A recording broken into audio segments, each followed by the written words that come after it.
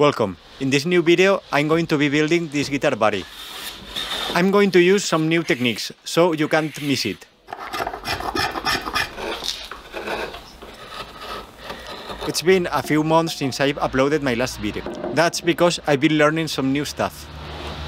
As you have seen in some of my last videos, I built a CNC machine, and that involves a big learning curve, so that's the reason of this time gap.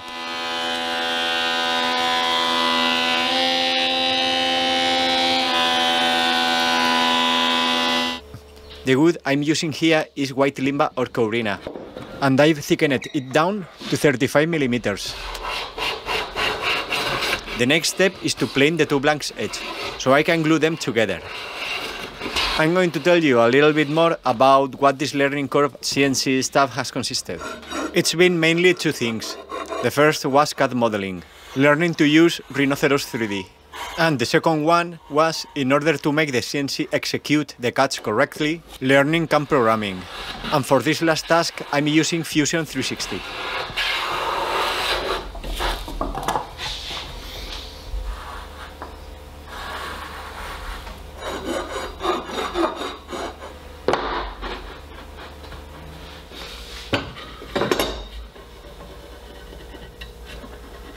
Okay, let's get back to the project. Here I'm gluing the two white limba blanks.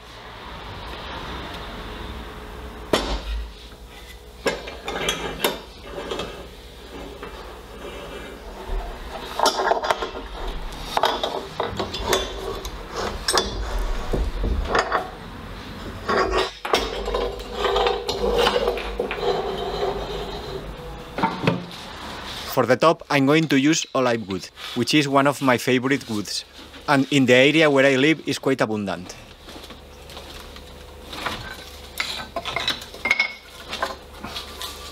Olive wood has a very beautiful wood grain, but on the other hand, it's very difficult to find a piece with no cracks, checks or bark inclusions. So you have to be prepared to do lots of fills, and it's difficult to work with because it's grain changing directions.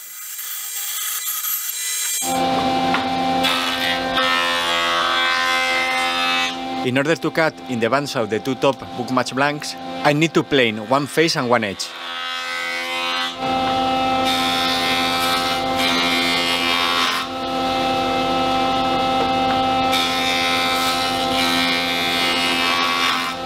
Here I'm ripping 50mm planks.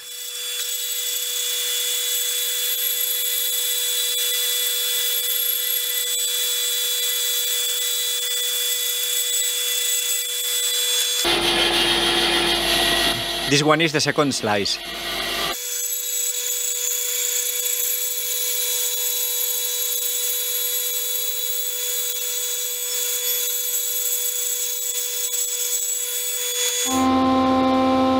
Thicknessing then down to 14mm.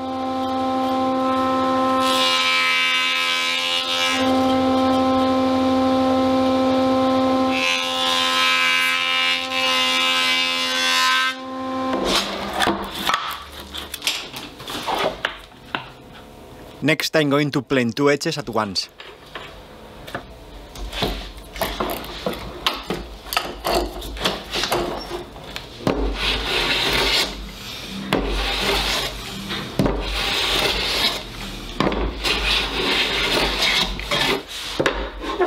Checking for straightness. Here you can see the stunning grain this wood has.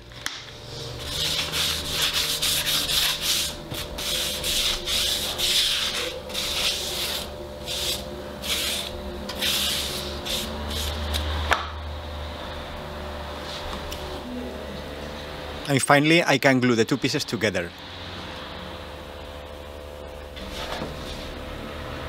Since this wood is oily, I've wiped the edges with some acetone.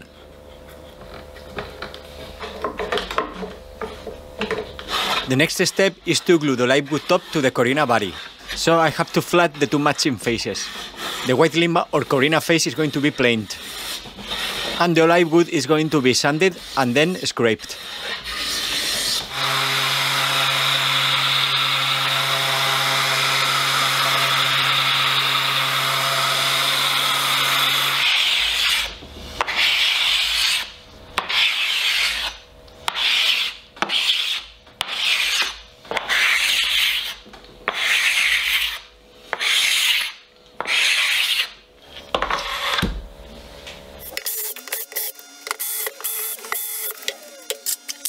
Okay, time to glue the top. To prevent from slipping the two pieces, I'm using as a locating pin some drywall screws.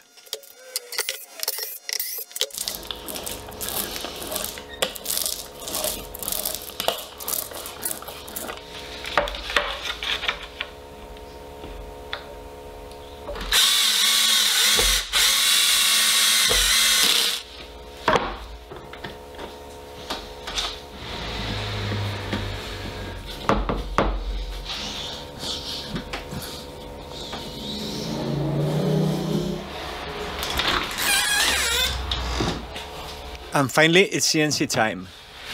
This kit is a Quinant Pro, 1000 to 1500. The real working surface is approximately 700 per 1200 centimeters.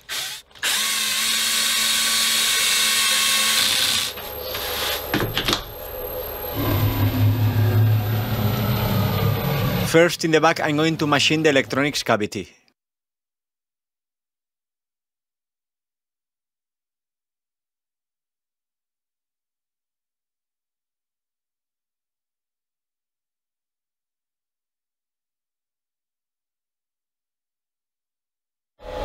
And this cut is the comfort belly carve, only doing the roughing here. The finishing pass will be done by hand later.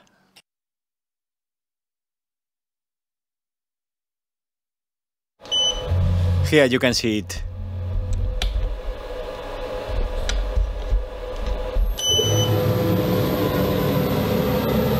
Now it's time to flip the blank.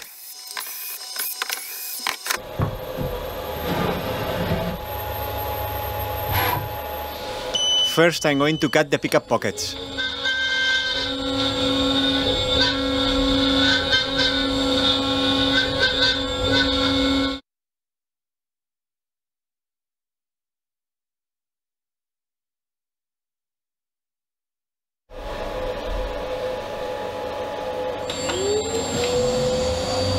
Here I'm making some kind of cut of 1.5 millimeter inside purfling.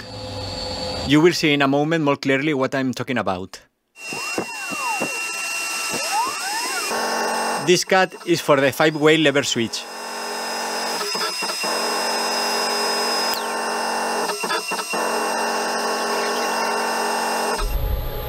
Here you can see it finished.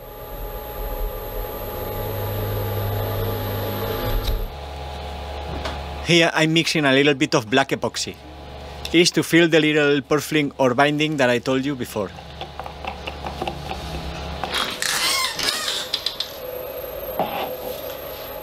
Here you can see it.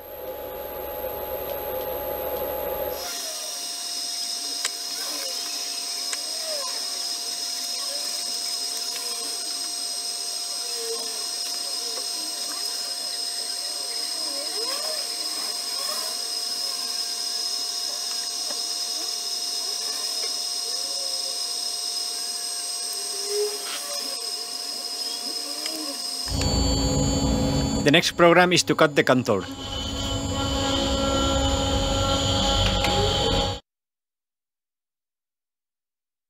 I'm not going to cut it completely. I'm going to leave a little bit.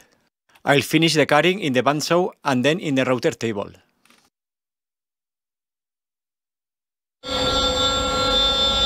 Next program, neck packet.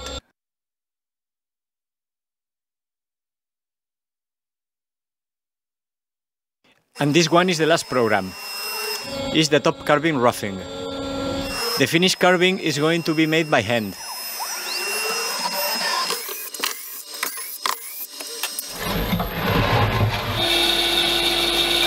Here I'm removing the excess wood. I will flush everything in the router table.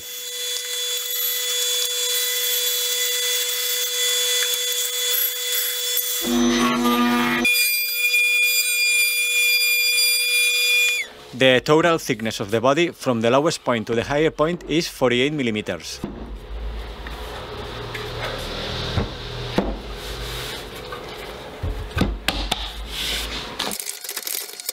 Okay, as I told you before, here I'm finishing the comfort belly carve by hand. I know I can finish this with a smoothing program on the CNC. In fact, I have the code, but in this moment of my life, I still enjoy doing by hand this process. First, I'm removing the steps with a gouge. And I make the smoothing with two steps. First with the thumb plane, and the second with a scraper.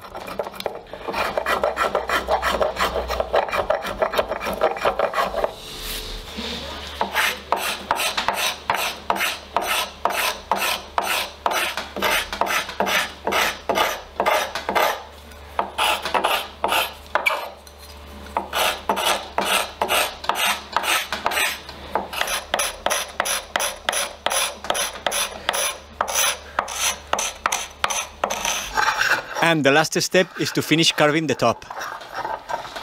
I'm using the thumb plane, some gouges, the scraper.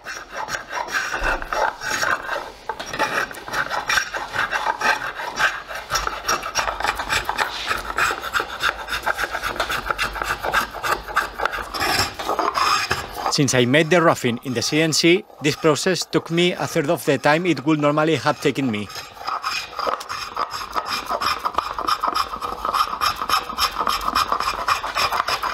Here you can see more clearly that binding purfling I made with resin before.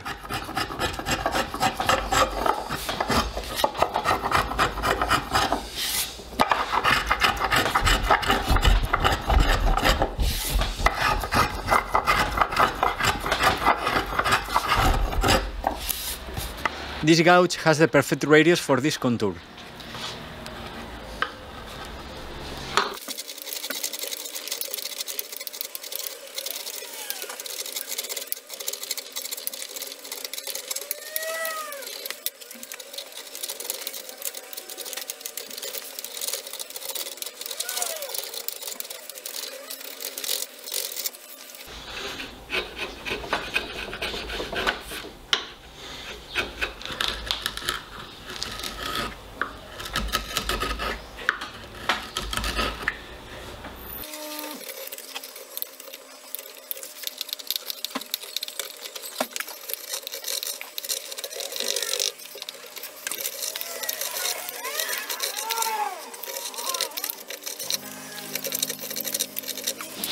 This area was the most problematic to carve by far. It's like a big knot.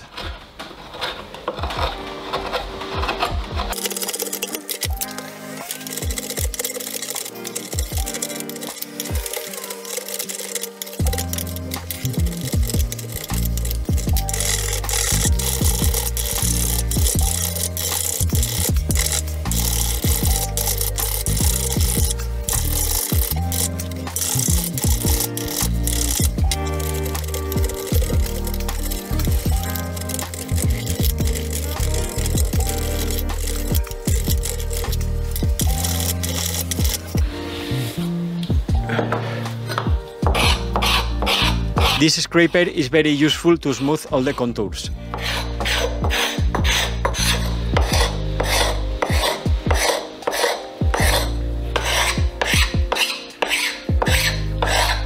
And the last part, of course, is lots of sanding. I'm sanding up to 120 grit.